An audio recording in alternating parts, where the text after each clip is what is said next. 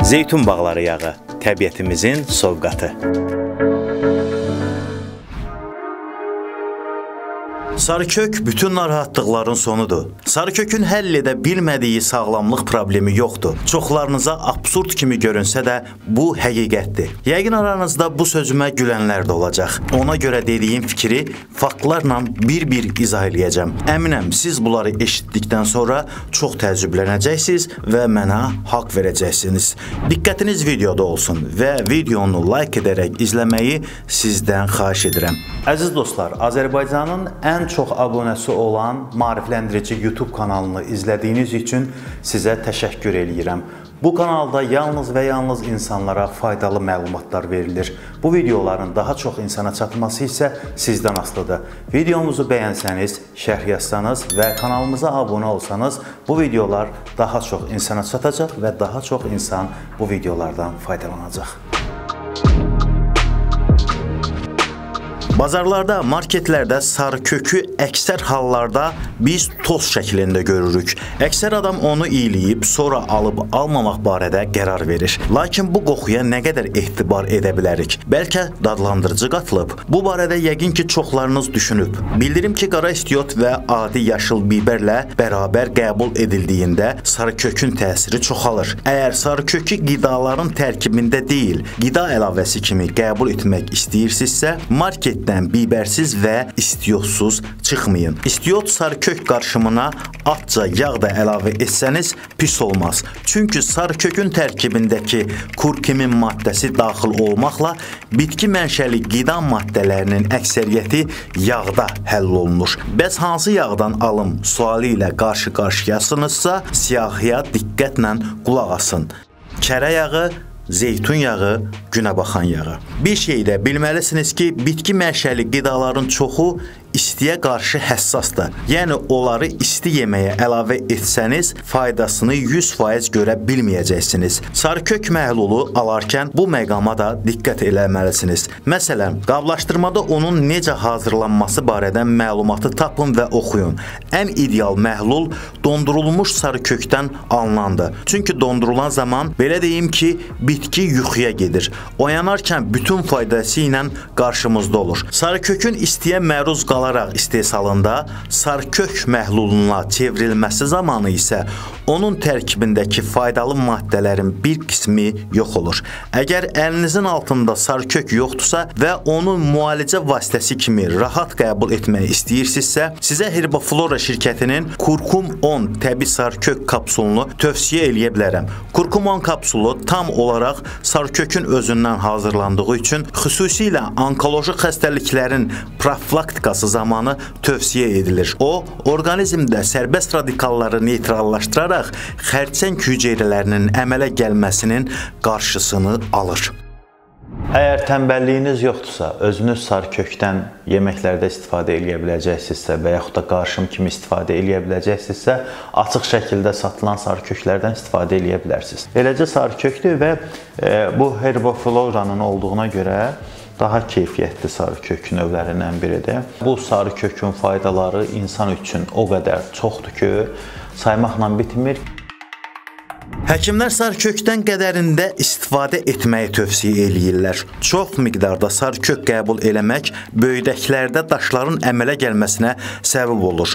Qanda şəkərin miqdarının aşağı düşməsini çətinləşdirir. Kurkum 10 təbii sarıkök kapsulu bu problemlərdən sizi qoruyur. Məhsul qaraciyərlərimizi təmizləyir, immuniteti gücləndirir, qanda xolestol və qlukozanın səviyyəsini tənzimləyir. Həzm və iştahanı yaxşılaşdırır. Mədə bağırsaqlarda xroniki xora və eroziya yaralarının sağalmasını sürətləndirir. Həmçinin dəridə qırışların yaranmasını ləngidir. Yaşlanma əleyhinə effekt verir. Siqaret çəkənlərdə siqaretin zərərli təsirlərini aradan qaldırır. Kurkum 10 kapsulunu aptek və fitoklublardan soruşa bilərsiniz. İndi də videonun əvvəlində dediyim sarıkökün möcüzəvi faydalarından danışacağım. Sarıköklə bağlı aparılan araşdırmaların iki əsas mövzusu var. Bunlardan birincisi iltihablanmadır. İkincisi isə xərçənglə bağlıdır. Sarıkökün qeyri-adiliyi bir də ondadır ki, onun heç bir əks təsiri yoxdur. Belə deyim, Sarıkökün ayağında heç ölüm işi yoxdur. Həddindən artıq qəbul etsəniz belə cüzi həzm problemləri olur, biraz da böyrək daşları. Bəzi dərmanların orqanizmdəki fəaliyyəti araşdırıldı. Məlum oldu ki, həmin dərmanlarla yan-yana qəbul ediləndə belə sarkök orqanizmə ziyan vurmur. Çünki o, adaptasiya olmaq qabiliyyətinə malikdir. Ədviyyatın antioksidant xüsusiyyətlərindən danışaq. Əslində sarıkök orqanizmdəki bütün antioksidantları hərəkətə keçirir. Glutatyon miqdarını artırır. Vücudumuzda antioksidantları açan və bağlayan genlər var. Sarıkök oksidləşmə və iltihablanma ilə bağlı sərbəst radikalların verdiyi xəsarətlə savaşmağa kömək etmək üçün antioksidantları açır. Sarıkökün beyin və sinir sisteminə faydası da böyükdür. Alzheimer, Parkinson kimi xəstələr digər nevroloji pozğunluqlar zamanı istifadəsi müsbət nəticələrə gətirib çıxarır. Bunu həyata keçirilən sınaqlar da təsdiqləyib. Sarıkök güclü antimikrobdur. Virusları, bakteriyaları, mikrobları yox etməklə qalmır, hüceyrələrdəki problemləri də aradan qaldırır. Apoptoz prosesini nəzarətdə saxlayır. Onun baş verməsinin qarşısını önəmli dərəcədə alır. Bu da o deməkdir ki, xərçəngin əmələ gəlməsinə mane olur. Xərçəngin müalicəsi metodlarından olan kimyaterapiyanın əks təsirlərini azaltmaq üçün xəstənin rasionuna sarıkök daxil edilməsi vacibdir. Ədviyyat endokrin sistemə də faydalıdır. İnsülin müqaviməti varsa onu qırmağa, insulin həssaslığını artırmağa nail olur. Bu barədə onlarla araşdırma aparılır və əksəriyyətinin nəticəsi bir-birinə çox yaxındır. Bu arada şəkər xəstələri sarıkök qəbul eləsələr, orqanizmdə baş verən komplikasiyalar azalar.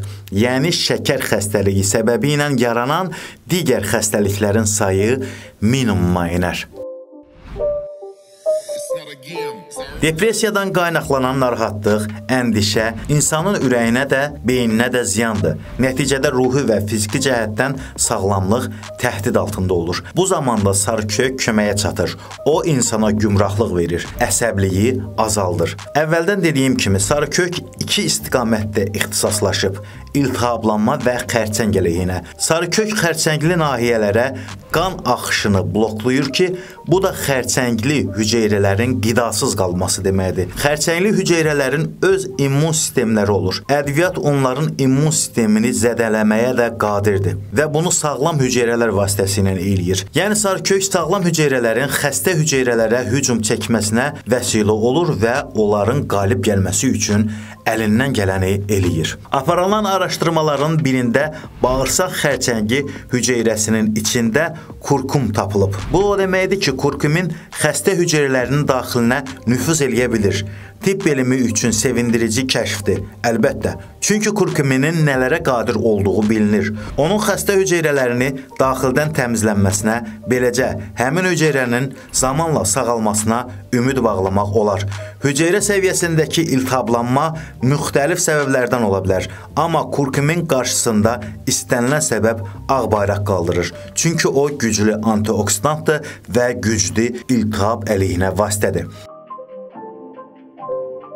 Sarıkökü toz halında və kök halında da istifadə edə bilərsiniz. Marketdən və ya bazardan alarkən onun təbliğinə diqqət yetirin. Saysız hesabsız sağlamlıq problemlərinin həlli olan sarıkökü mətbəxinizdən, dolayısıyla rasionunuzdan əksik eləməyin.